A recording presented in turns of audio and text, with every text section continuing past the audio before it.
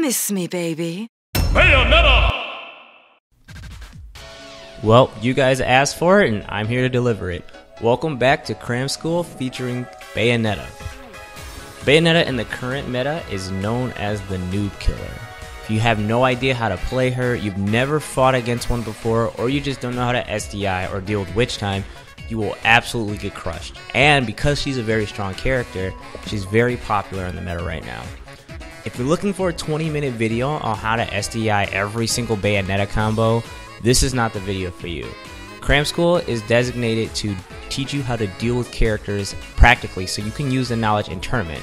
You're not going to remember and be able to recognize every single Bayonetta combo situation that you need to SDI when you're in tournament, so there's no point in talking about that. This video is also going to be broken down like the last video I made into separate parts, but please do not skip to the SDI section as it is probably the least important part for practical knowledge on how to deal with her. Watch the whole thing if you want to be good at this matchup. And I guess without further ado from there, we're going to get right on into it on how to deal with Bayonetta. Is that all you've got? This is probably the most important aspect of the entire matchup, the neutral game. A lot of the time, players get noob stomped by Bayonetta simply because they spend the majority of the game in disadvantage. Avoid unnecessary interactions with Bayonetta, as they will frequently cause you to either end up dying or succumbing to a huge deficit. Bayonettas will use tilts, aerials, grabs, walking, empty hopping, simply standing there, and whatever else they can to convince you to leave shield or miss space. Don't get baited. Bayonetta's approach game is very weak, so patience is key. You absolutely have to play bait and punish. To deal with Bayonetta and damage her, try to focus on things that are true combos. Focus on things that come out faster than frame 6, or if you have throw combos, spam them. Anything that she can't react to with witch time is the safest bet for you to go through. If your character can crawl, staying low to the ground will help you avoid bullet arts damage while still having access to all of your neutral options. It also makes it very hard for her to hit you with aerials, as your hurt box is lower, you'll have a lot more time to shield her aerials. From your side of the matchup, the most important part of your neutral game is where you're going to be standing. Bayonetta's dash speed and grab range are both relatively poor, so you should position yourself in a way that you can react to her burst options while still being able to whip punish and effectively pressure her.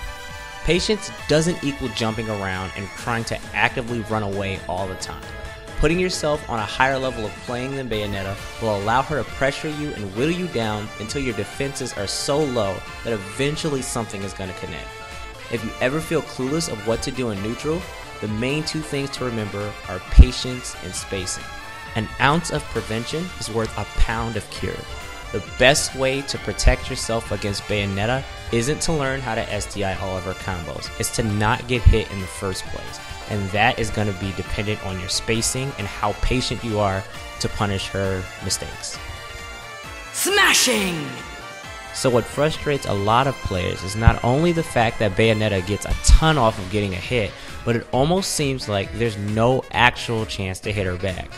Good Bayos are really good at deceiving the other player. They make their moves that either convince you to preemptively strike, or they bounce off your shield or defense in a way that makes for a really nasty counterattack. I've played just about every notable Bayo outside of the Japanese Bayos, and in my opinion, the strongest Bayonetta at achieving this is Captain Zack. He makes a lot of stuff happen. Just a ton of things are just happening all at once, and when you think you have an opportunity to hit him, bam, you get witch time. Bam, he hits you with a witch twist out of nowhere, you get down there off the side, or whatever it is to make for a super nasty counterattack that often just ends up killing you. There are three important factors to note about dealing damage with Bayo.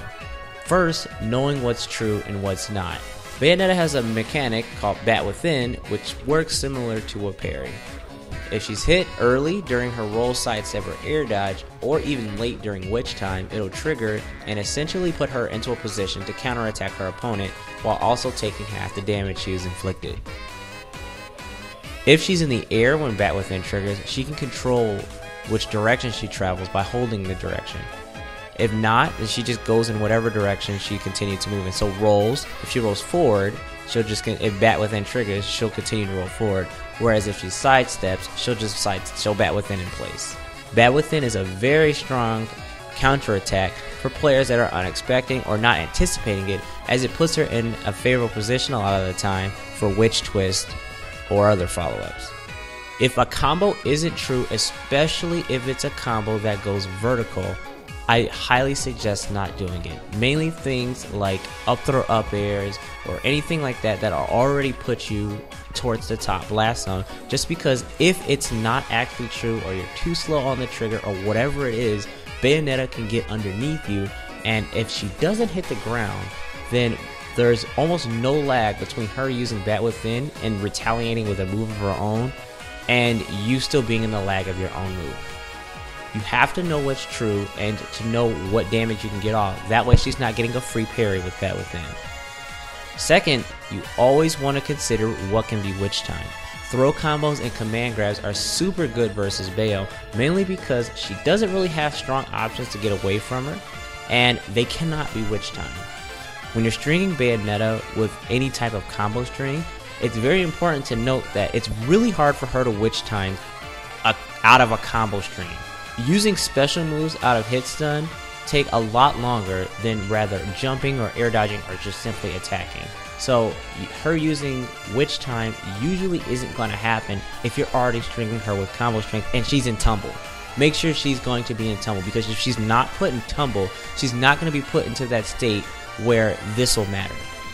Make sure you know what's true and try to optimize your throw combos to maximize your damage without getting counterattacked. The third thing you want to recognize is how she can reduce the lag of her own special moves. When Bayonetta uses a series of special moves, when she hits the ground, depending on the number of special moves she's used before reaching the ground, she will have a significant amount of lag, which is normally a prime opportunity to punish her. But, like I said, Bayonetta is a master of deceiving. So she can turn that disadvantageous position into a super advantageous position for her in an instant. You have to be wary. The first thing you need to worry about is Witch Twist. With Witch Twist, if you do up B1, you can Witch time directly out of up B1. Assuming no other type of special move was used, you can immediately press down B afterwards. So if you don't hit her out of the up B before it ends, just don't do it at all, because you can immediately get witch time and then you're in a terrible spot altogether. The second way of reducing her lag is heel slide. So say she's using a bunch of special moves and she does the downward afterburner kick. If the height is correct and she times her heel slide correctly, it'll seamlessly go from afterburner kick into heel slide. Second thing to note about this is that heel slide is not a multi-hit move, meaning that once you shield it, you can grab it. You can grab it before she passes through your shield and crosses you up. You can drop shield and immediately grab her after she hits your shield, or you can just wait for the kick and grab her. But heel slide is not a multi-hit move, and it's very easy to punish with drop shield, dash back grab. The third thing that she uses to reduce the lag of her special moves is witch time. It's the most obvious bait that many Bayonetta players use, just because if you slip up, you can die, you can take a ton of damage. It's just a severe punish, and it's something that you should never sleep on. Always respect the fact that she can cancel her special lag by using witch time before hitting the ground. Another way that Bayonetta has to reduce the lag of her specials is by going to the ledge. No matter if she gets hit or not, no matter if she touches the ground, if Bayonetta grabs the ledge with any type of special lag, it's all gone if she returns to the stage. It's literally all gone at that point. So Bayonettas often use going to the ledge as a way to avoid hitting the ground and just succumbing to the entirety of their special lag. If she has no jumps left and tries to go to the ledge to get rid of her special lag, hit her. Just throw whatever strong punish you can right before she touches the ledge. If she witch times, she will fall past the ledge and die anyway. Bayonetta cannot grab the ledge directly after witch time, and she will not have a jump, so she won't be able to jump back to hit the stage to grab the ledge again. Throw whatever strong move you can if she tries to grab the ledge with no jumps. Make sure you count them, because if she witch times you and she still has a jump, so just simply jump back to the ledge and get her witch time punish. Many Bowser players like to just burn all of her jumps, she has to fall directly to the ledge and just F smash her at the side of this, off the side of the stage at like 50 or whatever.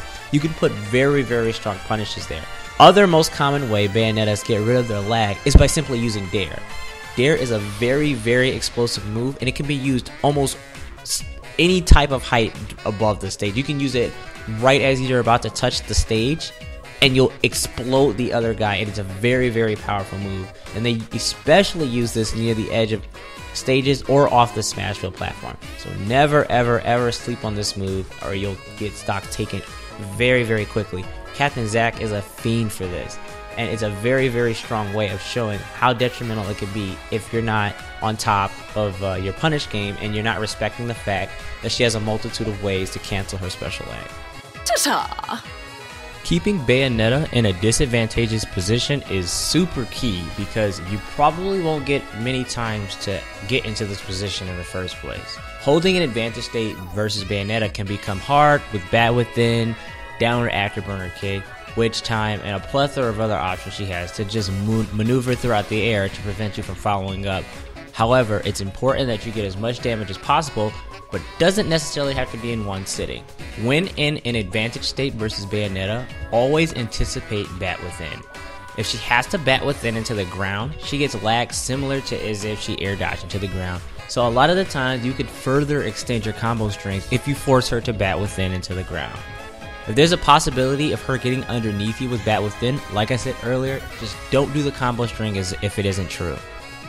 You can easily go from advantage to disadvantage in a heartbeat. Bayo is a super good weight for comboing once she goes into tumble. Stringing her across the stage is usually more reliable than trying to follow her air drift and lining up vertical combos. Chase her around the stage and keep her in the disadvantage position that you want her in, even if you can't just string together everything just straight up true. Just keep following her, keep reading her defensive habits, and keep tossing her back into the air. Unless your chances of getting gimped are minuscule or pretty much zero, do not jump off stage to edgeguard Bayonetta. Keep center stage and keep that advantageous position and keep doing damage. Always consider the fact that she can land with Witch Time as an option. It's another way that she can just quickly turn your advantage into your disadvantage instead. Lastly, you need to be ready to chase up the dab kick, as TK calls it, or the downward afterburner kick. It's a really quick way for her to shoot from one side of the stage to the other. Lots of characters can punish it as long as you set yourself up for it. Characters with things that can gap close, like Pikachu's quick attack, or characters that can toss items across the stage like Diddy Banana to follow it up, are really good against this, but you have to be prepared. If you want to punish dab kick, the best idea is to wait for her to stack up a lot of special lag, and when she uses it, spot dodge it so she crashes into the ground rather than bouncing off of your shield, so you have to follow up for another punish. Goodbye. As I said earlier, the best cure is prevention. If you find yourself spending most of the game smash DIing out of her combos, you are playing the matchup wrong. She obviously has a multitude of ways to kill you off the top, off the side, off the bottom, whatever. But I'm gonna cover the most important DI and smash DI situations so that way you get the most out of this video. They increase Bayonetta's multiplier for SDI not only on Witch Twist but also on Afterburner Kick, and this is very important for escaping her death combos. For most situations, the goal is to make it so Bayonetta can't line herself up and drag you off the top. The basic combo a lot of the time is a launcher, whether that be down tilt, up tilt, or just a Witch Twist itself. Launcher to up B to up B, side B to kill shot. As a not big character or fast faller, by quarter circle DIing upward, most players can get out of at least a second up B, but they don't know anything other than smash DI up and pray. With the new up B, if you get launched by it, the side B follow up is normally a 50-50.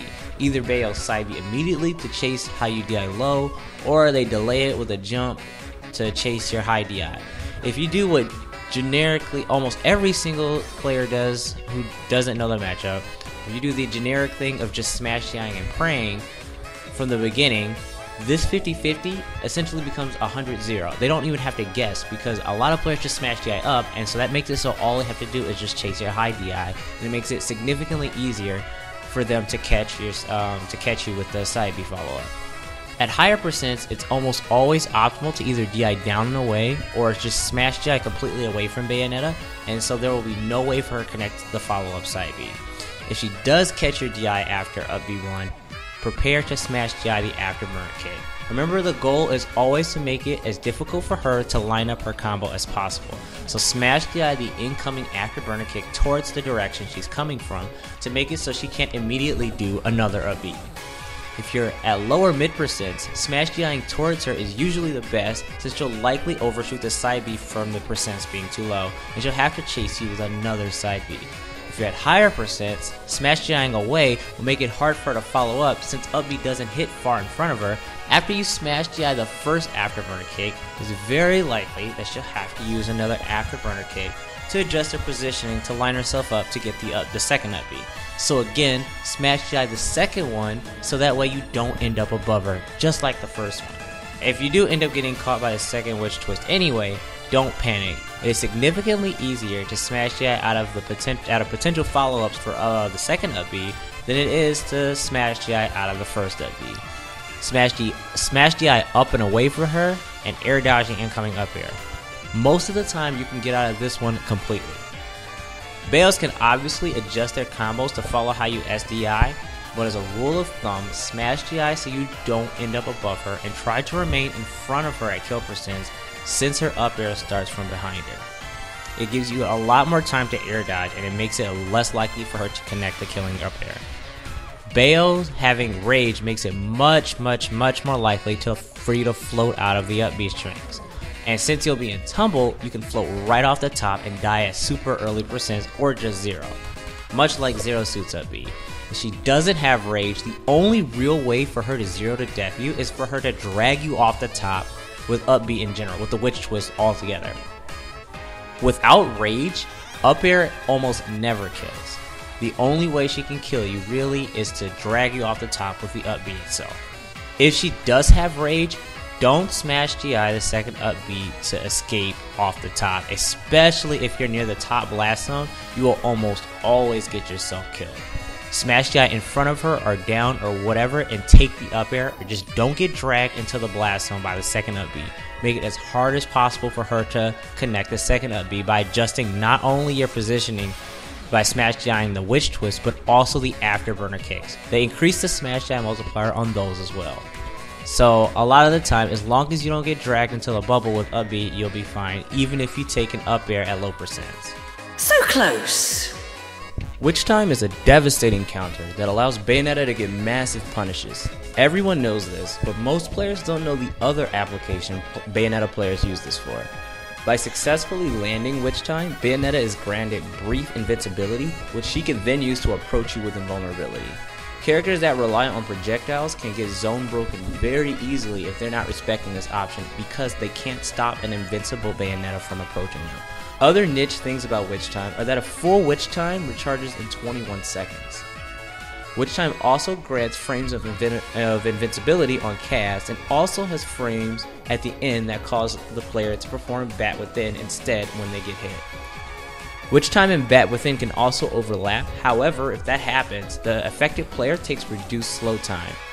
Witch Time also charges slightly faster because of this.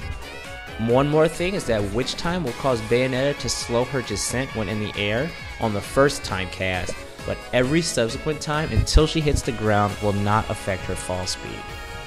Miss me, baby. There are definitely a couple of matchup specific things that you have to be wary of when fighting Bayonetta. For one, when SDIing her combos, you have to wait until she actually connects a move to smash DI. If you buffer your inputs preemptively, you'll end up just not doing anything for your SDI, and it'll just be as if you put your controller down. At high percent, she changes her kill confirms from witch twist into combo moves into usually down tilt up air, the downward afterburner kick into aerial afterburner kick into up air. That's another one. Witch Time is another kill setup they'll show you use, and F throw, high percent F throws. Another thing is that Bayonetta's up B is massively easier to smash D out of if you get hit from behind her.